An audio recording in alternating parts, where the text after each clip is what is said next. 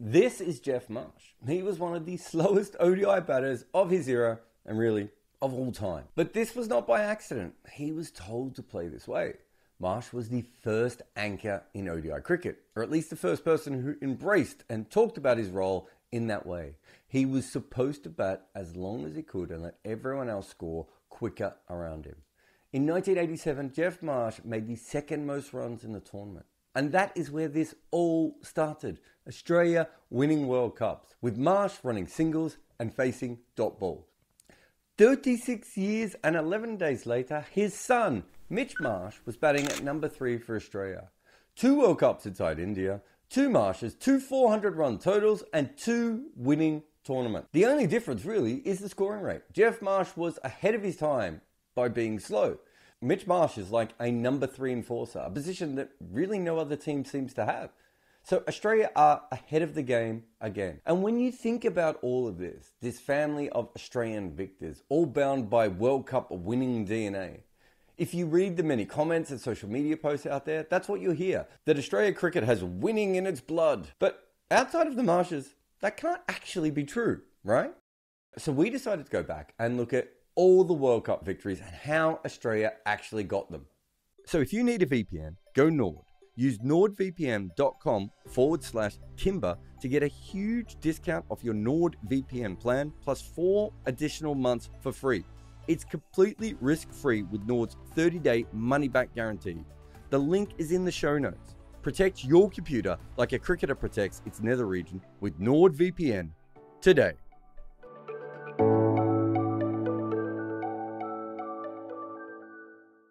Let's start with 1987, the birth of Australian professionalism. No one thought much of this team coming in, but they were looking at cricket in a different way that hadn't really existed before. They turned up in Chennai and they properly prepared for a World Cup, which sounds normal now, but was not then. They had a plan and players willing to execute it. And remember, this was a format of cricket that still wasn't taken all that seriously.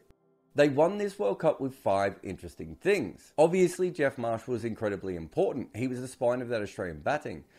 But his opening partner, David Boone, was the 3rd lead run scorer in that tournament. But they had other advantages in 87. One was that while Australia had always been a good running between the wickets team in tests, they really weaponised it in that year for ODIs. Dean Jones essentially took Jarrod Meandad's style, but did it fitter and faster. And the rest of the team just ran as hard as they could as well. There was also the bowling.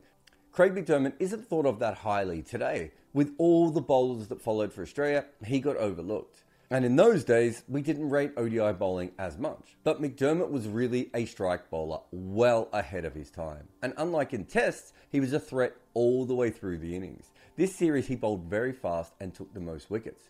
But often he took them with his off-cutting slow ball, which was still relatively new at that point. In fact, Australia had terrible spin. Tim May was a good bowler, but it never really worked for him in ODIs. And so Australia needed their quicks to step up, and they did, by bowling slow. McDermott's off-cutter was important, but Australia had 2 all-rounders with another slow ball. Simon O'Donnell is thought to be the man who at least popularised, if not even invented, the back-of-the-hand slow ball. But he was not alone, as Steve Waugh could also bowl it. This is a very underrated reason why Australia won this World Cup. Waugh would eventually be known as a sort of grumbling middle-order rock. But in this tournament, he was essentially like a young Dwayne Bravo, slogging in the end and bowling huge slow balls to embarrass everyone at the death. But there was also Australia's fielding. Like their running between wickets, this was about fitness and preparation. But they were actually prepared to dive. They practiced throwing at the stumps quite a bit, and it meant a huge advantage in the field at a time when boundaries weren't as important. This World Cup completely changed how this form of cricket was played. Other teams started looking for more singles and twos, they started fielding with dives, and of course, slow balls completely would take over the game. This all started here. West Indies had shown glimpses of these things, but Australia professionalised it, and no one expected them to win that World Cup. And that is also probably the last time that has ever happened. After a disastrous 92 campaign at home and running into Sri Lanka in 96, the team who had changed ODIs had managed to lose twice in a row. 99 didn't actually start particularly well either. The great news is that they have some of the best seam bowlers in the world at that time, and yet they chose to open the bowling with this guy, Adam Dale, a little known outswing bowler, and because of that they moved Glenn McGrath to first change. Australia had the best new bowler probably ever, and they made him a first change specialist. Once they abandoned that idea, Australia stormed back in. In that same tournament, Shane Warne started slow as well. He was actually low in confidence, which sounds incredible, but was true because Australia had dropped him when he was struggling to come back from his injury. The problem for the other teams was that he found his form at the end, which is also when McGrath got good. And I'll be honest, I am unsure how any team could beat Warne and McGrath in form. But the odd thing is, this is the only time in World Cup cricket that they actually had peak Warne and peak McGrath together. And in the end, that was enough. Australia made plenty of errors along the way though. They shunned Andrew Symonds and Ian Harvey, who didn't even make the squad. They went with all-rounders Brendan Julian and Shane Lee, who both struggled. But luckily they brought out their spare all-rounder from 1987, Tom Moody. And he would go on to have an economy of 4.3 and score with a strike rate of 130. But the really important player from 87 was Steve Waugh. Back then he was a cutting-edge all-rounder. But now he was barely bowling due to hamstring injuries and scoring at a much more middle-aged strike rate. But when he was needed in the Super 6 and semi-final games, he stood up with huge innings that saved Australia from embarrassment. But even when he failed, Michael Bevan was there. The only man before the year 2000 to average 50 in ODI cricket. He was the last man out in the semi-final for Australia, and he pulled them to the exact right score. He always was more of a mathematician than a cricketer.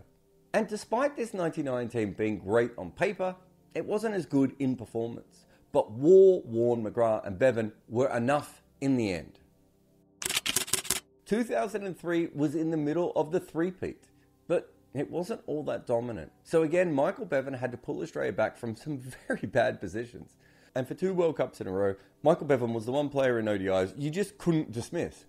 But in the games against New Zealand and England, Bevan paired up with the tail enders to make a decent total. Brett Lee chipped in once, and the other one was Andy Bickle. And that is where this gets fun. Because Australia were not supposed to be using Bickle as a player at all. Their first choice was Jason Gillespie, who blitzed at the start of the tournament, but then got injured, and so Bickle had to come in. And not only did he take 16 wickets at 12, but ruminate on the fact he averaged 12 for a moment, please. He also made a 64. 30 more than his second highest ODI score ever. That is incredible depth. But the same thing happened with their spin. Brad Hogg was a late replacement after Warne's drug ban, and he took 13 wickets at 24.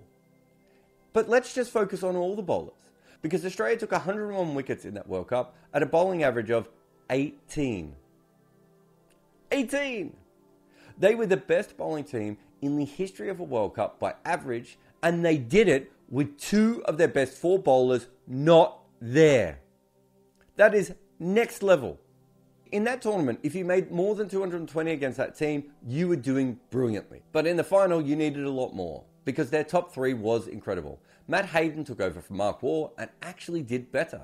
Adam Gilchrist went off as well, and this was when Ricky Ponting's form, skill and youthful freedom all met at the same time. He was what Dean Jones was trying to perfect 16 years earlier. And in the final, he was incredible, and Australia won. The 2007 team, at least on paper and looking at their results, is probably the greatest ODI team that ever existed. They won all their games again, but this time by a combined 671 runs, with 40 wickets and 446 balls in hand.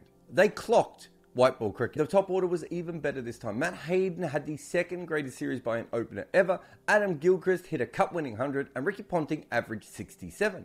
And how about this for a fun fact? In the 03 and 07 final, Australia scored a quicker than 7 runs and over in both. The bowlers were Murali, Vas, Malinga, Zahir, Srinath and Harbhajan. Bonkers. But the thing is that their middle order was incredible as well. Everyone made runs. Shane Watson batted like 99 Klusner. They had the highest batting average ever in a World Cup. And remember, Warne never came back to ODIs, and so his understudy Hogg took 21 wickets at an average of 16. He would retire from international cricket a year later, and Australia was so arrogant they didn't even worry about it that much. Why would they? There was always someone else to come in. From 1987 to 2007, I took the best 15 Australian players and put them in one team. And then I made another team of the second best. And I'm pretty sure the backups would have won at least 1 or maybe 2 World Cups. It's insane. Put it this way. This player is not current day famous. In fact, when I say his name, it might be the first time anyone has uttered it in a cricket context this year. But Nathan Bracken was one of the best bowlers in the world at this point. He took the 4th most wickets for Australia, but he took them at an average of 16 and an economy of 3.6 runs and over. This wasn't the ODI cricket of the 80s, this was 2007. And while we were all talking about Sean Tate's 23 wickets, which were pretty good as well, and of course Glenn McGrath again, Bracken put up one of the best all-time World Cup chokeholds ever. And that World Cup finally finished Australia's golden era. They would finally lose one World Cup, and that was it, of course, before they were back to being at home and they were avenging their terrible 92 tournament. This one was essentially between them and New Zealand, and that is what happened in the final. 5 balls into the game, Mitchell Starc had all but ended it. In that tournament, he took 22 wickets at an average of 10. I have said some silly numbers today. I don't think I will say anything sillier than that. I will pause for a moment for you to reattach your nipples. Done? This team was so good that if you combine Cummins and Hazelwood into one bowler, they still didn't even play a full tournament. And one of the reasons was that Australia had James Faulkner at number 8. Has any player burned as bright and faded as quick as he did? He averaged 35 with the bat in ODIs at better than a run a ball, while averaging 30 when he was bowling with his back-of-the-hand slower ball at the death. This was probably the first tournament Australia had true England-style batting depth all the way down the order. And they didn't need it because their top order was so good that Faulkner basically didn't bat. Australia had 5 players averaging over 40. But it gets better because 3 of them did it at better than a run a ball. Warner, Haddon and Watson. Oh, wait, 4 of them did it at better than a run a ball. But the other one was Glenn Maxwell, and he did it at a strike rate of 180. Yeah. Dhoni basically admitted that Australia just scored too quick in the semi-final. And that finally gets us to the latest victory. A riches to riches win by a team who was headbutting a wall and crying after 2 games, but ended up with a tactical masterclass in the final to win the entire thing. But they also just smashed the shit out of the ball. Their top 3 all averaged more than 48, and again, did it at more than a run a ball. They made 600s between them and completely annihilated teams to overcome their middle order issues. In fact, Maxwell was their middle order kind of on his own when he wasn't falling off golf carts. He actually slowed down in this tournament from how good he was 8 years ago. Everyone gets old, I guess. But he also played one of the greatest innings of all time and terrified everyone after that point. And what about their spin? By the finals, Adam Zampa was getting hit again. But my God, he kept Australia in this tournament. The wins against Sri Lanka and England can be completely traced back to him. But he took so many wickets in the tournament, and he had to because Starc and Cummins were awful for long periods. In fact, so was Zampa to start with. And he basically went from 0 to the leading wicket taker in the tournament. And you will notice all the way through this, we haven't mentioned captains much. And that's because Australia has not been led by Arjuna Ranatunga, Martin Crowe or MS Dhoni type captains. Alan Border, Steve Waugh, Ricky Ponting and Michael Clarke are not seen as the reason that their teams won. But in this particular final, Australia came into it as an outsider for the first time since '87. And Pat Cummins did all of his best captaincy in one game. Those guys I mentioned before have better reputations as captains. I'm not sure they ever had a World Cup final like Cummins did. And so Australia, who have been turning up to World Cup since 2011 in a haphazard way, meaning they now have to work it out during the tournaments. And that is exactly what they did. This ended with them beating perhaps one of the best non-Australian teams at a World Cup ever. But there's one other thing I want to mention. Fielding. So 36 years and 11 days after they won the first World Cup by revolutionising fielding, now it's not so special, right? The whole of cricket does that. And yet somehow, again, their fielding was the difference between everyone else and Australia winning another trophy. 1987 is still the most interesting, because that is the only time they didn't have a spinner they could trust, or an all-rounder who could bat in the top 6 and automatically bowl his 10 overs every match. But it was also the tournament where they were ahead of the game. Since then, when it comes to tactics, they have been on par with the rest of the world, or even slightly behind. But none of that matters, because Australia have played in 8 finals, and they lost 2 of the first 3, and none since. They get to a final, they attack, and they win, with the bat, ball, and in the field. And that is the key. If you make it to a World Cup final, you have to beat the opposition, and that is what they do.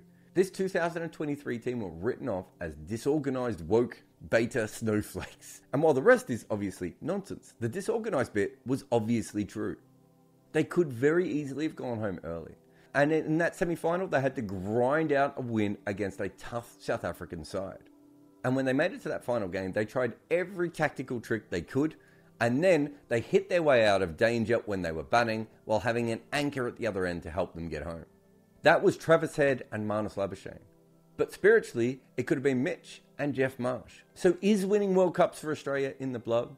Obviously, outside of that family from WA, no. But there is one trend you can see in every single one of their wins.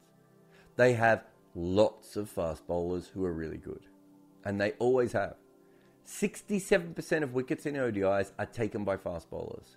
Australia has the best seam average and strike rate and the second greatest economy in the history of World Cups. But perhaps most importantly, they just have the most wickets for seamers in World Cups ever. And second place is 50 wickets behind them. Is it in the blood? No. But it might just be in the seam.